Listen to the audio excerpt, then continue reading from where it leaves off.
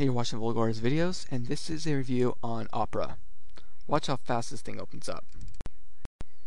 1, 2 seconds, and it's open. Let's try that with Firefox. 1, 2, 3, 4, 5, 6, 7, 8, 9, 10, 11, 12, 13, 14, 15, 16, 17, 19, 20, 21, 22, 23, 24, 25, 26, 27, 28. Alright, let's go with Opera. You get the idea. Opera is very fast. I mean, a lot of people say Safari's fast and or Chrome's fast, but Opera is so underrated. People, there it goes. Finally, Firefox came up. Okay, you can go home now. Alright, so let's zoom in here.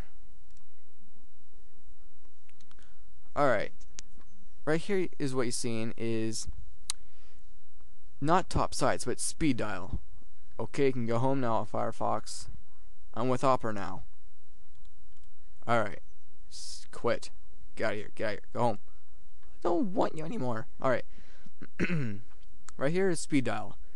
Now, this may look very similar as Google Chrome's most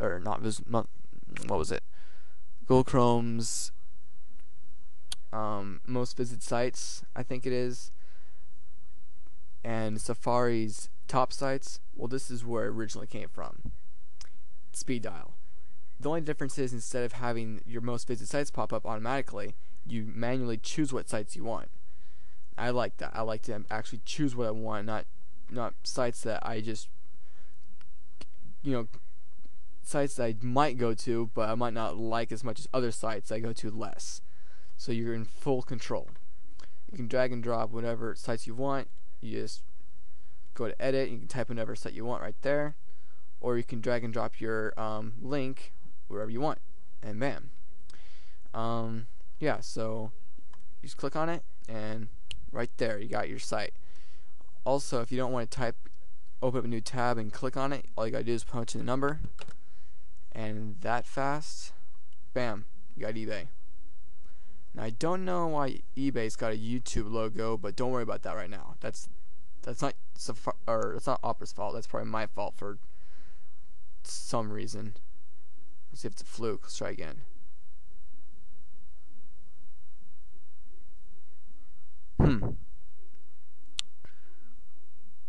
Yep. There's a fluke. Alright, so let's get out of there. What else is cool? Oh yeah, when you click right here, this is off by default, but you can change that. You got home, which for home is Yahoo, which I just got that button right there, so that's also home. Top sites, top 10. Mozilla Firefox has most visited sites, and Safari's got, and Chrome's got the top sites, which this is a lot sleeker. It's a lot, because the values change. It's a lot better to see it like that than, well, right here, which I don't like that. However, in speed dial, I wish I could have more speed dial buttons, like in Safari 2 or was Safari 2, the beta. You can have like up to 24 or something like that. Top sites. So what else can you change? Duplicate tab, that's cool. Arrange, you can cascade like that, that's pretty cool. You can do that. You can do that, and you can do that. Yeah. So there's a lot to get from Opera. Right here, you go to your recently closed tabs. So if I close this and open these back up, you go back over here and you can open your tab you just closed. That's really cool. I like that. It's pretty much the Control Shift T feature in Firefox, or you can download the add-on. That's a little button. Well, Opera has it built right in. You go to a website. I'm just gonna go to ScrewTack. You got a little bar here that fills up. it used to be on by default, but now you have to turn it on in the options. By default, it's a little bar right here. Transfers, you got your toolbar right here, you got your history, your widgets, new widget. It's pretty much a poor man's version of add-ons from like on Firefox, only they're not as good and they're kind of pointless because everything you really want is already on Opera.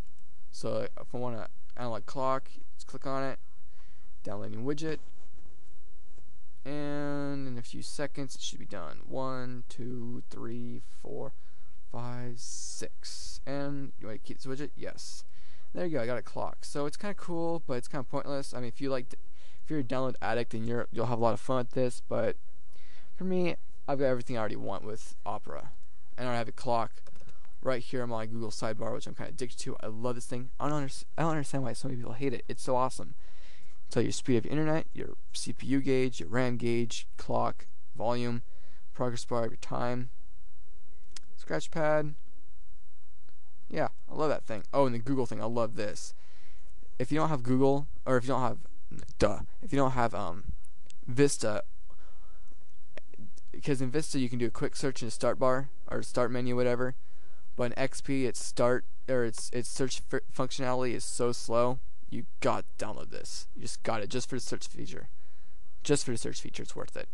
Okay, well, back to Chrome, or not Chrome. Excuse me, Opera. Got the analog clock right there, so that's a new widget.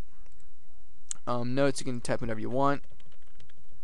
Call and add, and yeah, you can just add in like phone numbers or favorite sites, whatever, just notes. It's really cool because whatever's on your mind, you just type away.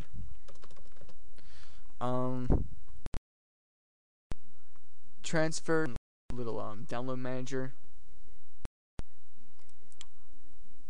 Right there, it's got my downloads, history, and I love this. I love the little sidebar thing. It makes it so easy to find what you want instead of like hold it down in the menu and waiting it drop down. It's so better having a side menu. In fact, if you're a Firefox freak, download the all-in-one sidebar. It's so worth it. Oh, another cool feature is the mouse gestures, which you can download in Firefox, but Opera is where the feature came from. So if you hold down your right button and click left, you go back. Hold down the left button and click right, you go forward. Hold down the right button, scroll. You can go through your tabs. There's other features like hold down the right button, flick up. That doesn't do anything apparently. Hold on left button, go back. It opens up a new tab. I think. Yes. No. I don't know. I haven't done that much in this one. Yeah. Hold the left button on there. You can also arrange by horizontally, arrange vertically, arrange cascade, and arrange maximize all. So there's a lot of customization. You can customize a lot of stuff. Appearance. There's also different themes and colors you can do. Yeah, there's a lot to like about Opera. One of the only things I don't like, and this is because I am a Craigslist freak, Craigslist whore, I guess I should say. If I open up a tab and I go to where is it? Craigslist. Let me go to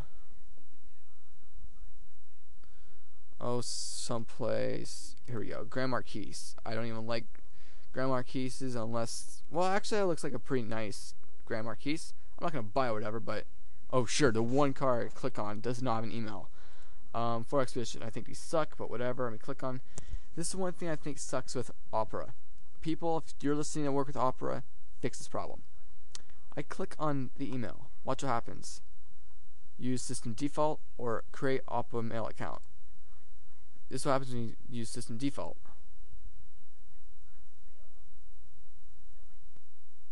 You end up with this crap. I don't want to use Outlook Express 6. And this is what happens if you use create Opera account. You get with this crap. I don't want to deal with this crap. However, Opera does have built-in IRC, which is pretty cool. Cancel. So this is what you gotta do. You go to compose. No, wait. Actually, you go to copy email address. Then you open up your Yahoo. I use Yahoo for Craigslist and anything important.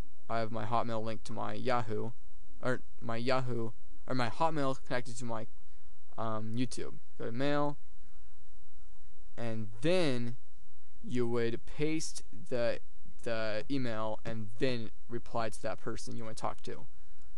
So that was Vagora's videos. I'm gonna rate this browser a solid 8. Download it, give it a shot. Opera is so worth it. Better than Chrome, Safari, and oh my god, Internet Explorer. If you're using that, slap yourself right now. Vagora's videos, stay tuned for more. Comment, rate, subscribe.